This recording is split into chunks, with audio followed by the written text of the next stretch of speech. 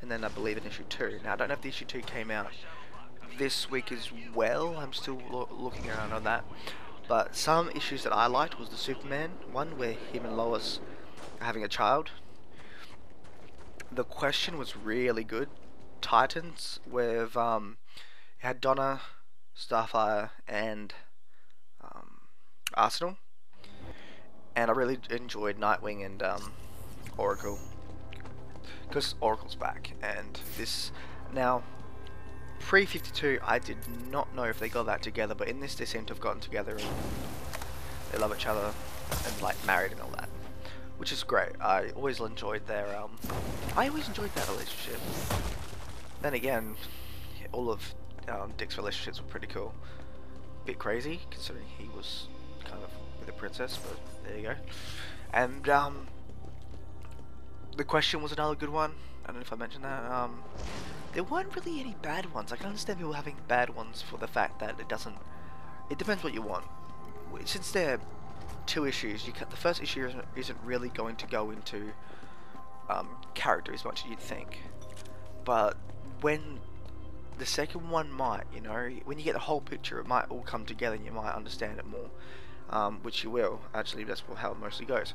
So for me, I can't make a full decision until I've read the second part, which is why I would say is see if you can read it online, at least one issue or both issues, and then if you like it, go out and buy it. That's what I've done. I've gone online and I've found it. There's hundreds of sites you can go on where you can just have scans of it, or you can just read it.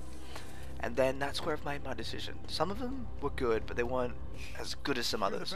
Flash was good. I liked Flash, with Iris and his son and daughter. I think it was Iris and I can't remember his son's name. And then there was Batgirl, Stephanie Brown's Batgirl. That was really good. That was really good. She just she doesn't know what she's doing. She's been off from being Batgirl for a year, and now all of a sudden she's back. She's now Batgirl, and she's got to save her town or her world. I can't.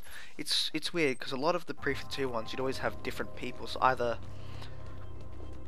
I guess they get like in each town. Yeah. So from what I understand is from each world they got Metropolis, pre-52, pre-Flashpoint, pre-52, pre-Zero Hour, pre-Crisis on Infinite Earths, and I think in each one they've got a Gotham, a coastal city, Coast City, and you know, so on and so forth. Starling City, or Star City, and also and so on. And then each one they have the champions who have to fight to save the universe, which is cool. I gotta say, even though it sounds like Secret Wars, it basically just sounds like. Now it's weird.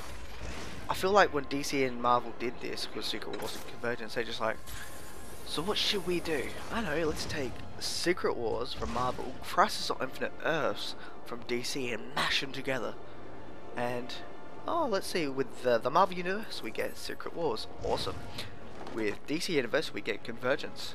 I'm interested to see what happens. I think Convergence for DC is a 0 hour type effect where it will change the universe a bit, but not a huge like Crisis on Infinite Earths.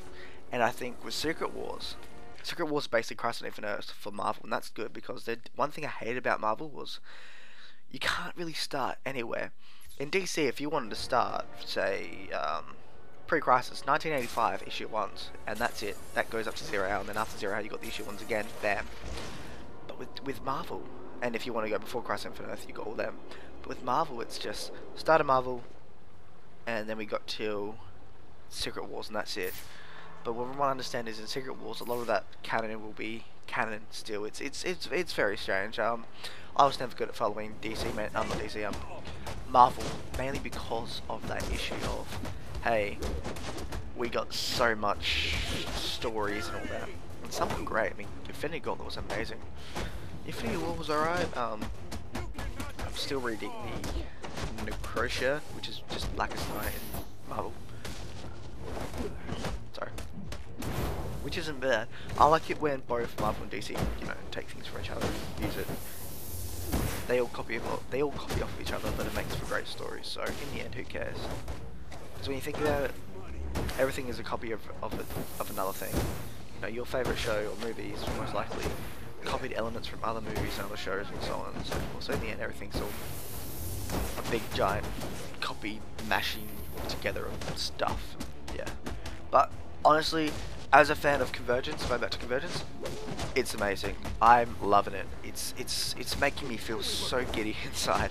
I feel like a kid. Well, I feel like a kid again. I'm not that old, to be honest. I'm 21, but still, I don't like to be considered old by some standards. But it makes you feel like you're back again. You know, you're that when you're reading this universe that you grew up with, it doesn't end. Before, when I read Pre-52, I knew it was going to end because of Flashpoint. And I still liked Flashpoint, don't get me wrong. Flashpoint was the last story I could play before it being like, alright, New 52 starts, damn. But now with Convergence, I may have, sure, after this I may have another 20, 30 issues that are considered part of that canon. But at the end of this Convergence, there might be doors left open for me to go, hey, they might do some more Pre-52, and they might do that, and I'm hoping they do, which is why I implore everyone who likes Pre-52 to get as much Pre-52 stories as you can. The more of the money it makes, the more that DC will go, well, they like this story more than this story. I think we should give them this story. But they're dead, no, because in Convergence we left the doors open. I think this is a marketing, in a way, it's obviously to be used as, hey, we're moving from New York to, I think they were in New York to some other place. But it's also a way to say, what is better? Is the New 52 going to sell more than, New 52 Convergence going to sell more than Pre? Or Zero Hour? Or Pre-Crisis on Infinite Earths? Or Post-Crisis on Infinite Earths? Are they going to sell more or less? And what sells more? They're probably going to be like, ha, let's go. We have ourselves a plan. These guys are going to get their pre-Crisis on Infinite Earths. These guys are going to get their post-Crisis on Infinite Earths. And these guys are going to get their Zero Hour. Post-Zero Hour. And these guys are going to get the New 52. Or whatever they're going to call it now. Because apparently New 52 is going away. They're getting rid of the New 52 sign. Which is cool. Although, to be honest, New 52 was gone a long time ago. When you think about it, New 52 was never new. Like, technically, after a year of New 52, it wasn't exactly New 52 anymore. But yeah, this is what I have to say on the idea, and I'm going to say, if you love it, if you love all the universe they're going to bring in for Convergence, go and pick up an issue. Maybe read one issue in the store, or wait until the end of it all, and you can get more ideas. But remember, when the storytelling in these sort of stories, just because you have to fill in the gaps, doesn't mean it's bad. But it depends on your preference. But also remember that you get a bigger picture when they're all together. So after you read issue 1 and issue 2, issue 3 might not be out, and you're like, where the hell is the story going to go? And then you pick up issue 3 and you're like, okay. So to me, the best way to read Convergence have the issue, if you've got the confidence in it, weekly, each week get the next issue. But if you want, the best way would be to wait until it's put into a graphic novel, and then pick it up for like 30-40 bucks and be like, alright, sweet, Convergence, mine. The only downside is I think the tie-ins, I don't think they come together. I don't know. That's the one side I haven't gotten into with comics is you get the main story, but I've never gotten the side issues. The only one that I got side issues was Final Crisis, which had side issues from Superman and Batman, and then they had the main Final Crisis, and that was it.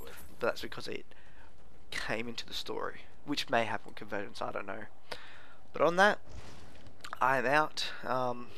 But yeah, I like Convergence, and I think a lot of people are giving it a lot of bad rep. But to me, you can't really give a full, detailed look on Convergence until it's over. Until you got the whole thing in your hands, from issue 1 to issue 0 in this case, to issue 12 or issue 7 or 8 or wherever it's going to end, and then you got the side issues. And then you take it all into one big bubble and you go through it. And that's me out. Rock on, fellow Vikings.